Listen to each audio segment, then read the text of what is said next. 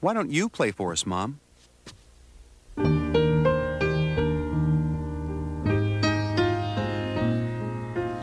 Christmas is here, mistletoe and laughter, carols and bells ringing to the rafters, lights on the tree, candles all aglow, and all who pass by say hello. Why, hello, Garfield. How did you know I needed a kitty in my lap? Wild guess. Since Grandpa passed on, I've whiled away many a lonely hour rocking and stroking my cats. I envy those cats.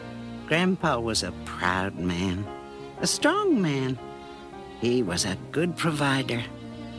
We never had much money, but we always had plenty of food on the table. And he always made something special for me and each of the children at Christmas.